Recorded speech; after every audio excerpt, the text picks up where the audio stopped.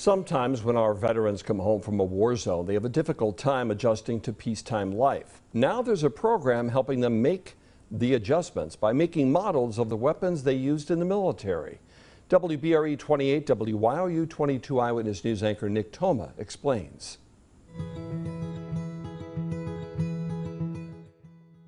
A local veteran support group is hoping these small versions of military might will help ex-soldiers with a very big problem.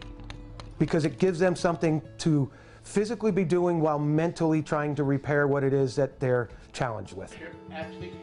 Sons of the American Legion is asking for military model kits to donate to veterans suffering from PTSD. Many believe that rebuilding cars, planes, and tanks is part of therapy and will help veterans work through their issues. The project is spearheaded by Veterans Promise in Dixon City to raise awareness of vets and to promote the benefits of therapy.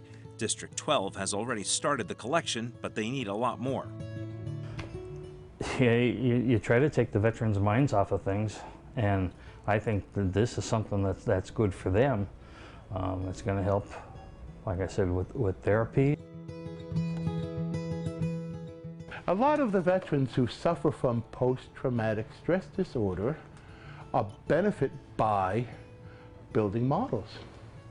And since they're always looking for donations, we brought it upon ourselves to start collecting donated models for the veterans.